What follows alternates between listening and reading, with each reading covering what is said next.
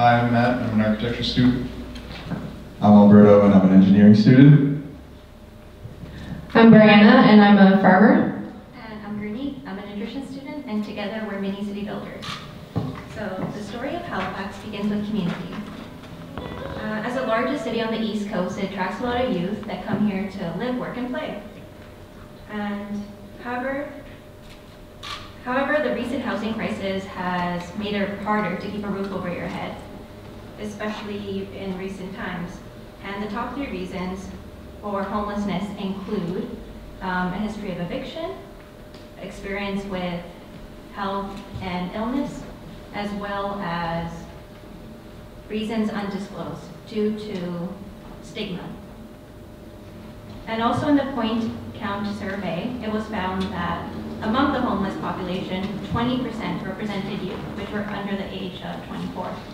And thinking about cold, stormy days like today, not having a roof over your head or community by your side makes it a lot harder to get the potential of the youth to build a stronger and more resilient HRM. So the role of many city builders is to reconnect youth experiencing homelessness to health and community support. Our goal is to build mobile units in the form of refurbished shipping containers or trailers to act as a community hub that brings together health services, food security, and emergency housing in one spot. So you can see here 2 renderings made by Matt of what these could possibly look like. The ease of transportation of these units will allow us to accompany and partner with existing mobile units such as MOSH, also known as the Mobile Outreach Street Health, Mobile Food Market, Hope Blooms, and local shelters. By parking these units on private land waiting for development or city-owned land, we are able to build our mini cities and provide immediate services to youth experiencing homelessness.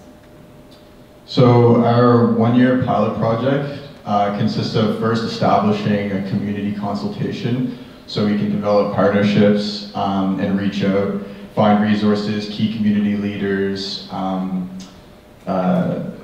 coincide with bylaws, and also gather other funding opportunities. Once we do that, then we can start to build a working prototype with the help of Saltbox and the Dow Architecture Free Lab. Once we have a working prototype, then we can further gather more relationships and partnerships, and then take the information back to the City of Halifax on the uptake of the health and housing services targeted towards homeless youth. And on the right side of this slide is the breakdown of our 2-year funding program. So here's a quick rendering next to the Salvation Army on Goddard Street, showing what a community might look like if it popped up. As a booming port city in Halifax, we have an excess of shipping containers and construction trailers that could be upcycled into housing or services. We're all youth from interdisciplinary fields of sustainability, food security, architecture, and engineering, and we provide a holistic approach to tackling homelessness. Many city builders will bring to the City of Halifax a new way to connect service, shelter, and community to future generations. We are here to ask for your support as neighbors in partnership and in funding. At the end of the day, communities are where we come together to learn, to grow, and most importantly, to live.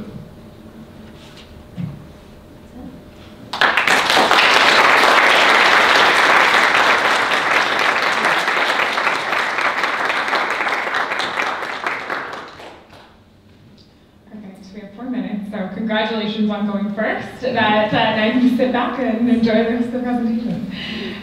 So my first question is on the topic of homelessness. There's a reason we don't call it houselessness.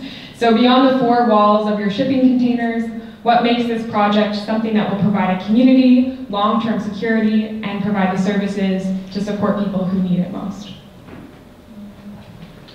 So yeah, our goal, I guess, would be to take advantage of the existing mobile units that are in Halifax. So like I mentioned, the Mobile Food Market, Hope Blooms, which is really close by, Also MOSH, which provides mobile health services to people in Halifax.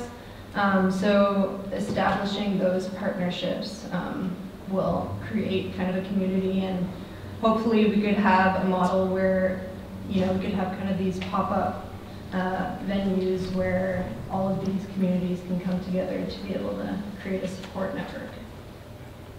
Thank you.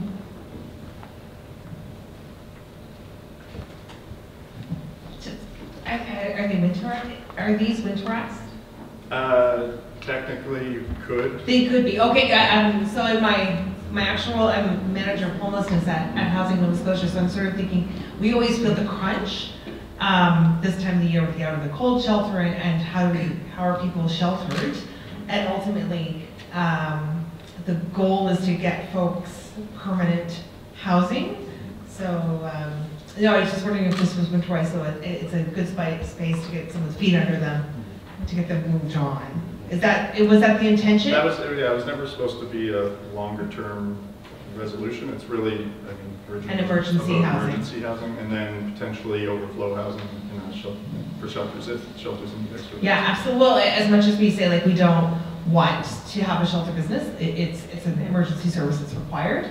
But no, I think I like the service aspect, because then you can sort of, I'm always thinking, how do we move them out? So, thank you very much. Thanks, great presentation to start off. One quick question, and it's going to sound crass. What happens to the poop? So you have a toilet. What happens to that? Other services? How do you plan to deal with that? Yes, I'll just talk. In theory, you could potentially have it essentially off-grid, solar, compostable toilets, some form of water tank system. It does get pretty complicated and unfortunately expensive once you start looking at those resolutions, so we aren't entirely sure, but hopefully somebody can help us figure that out.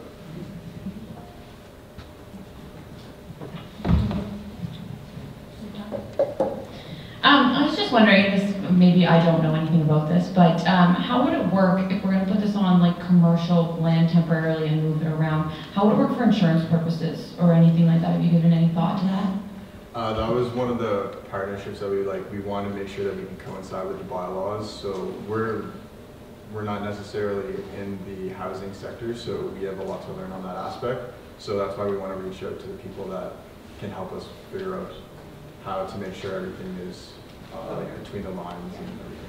Awesome.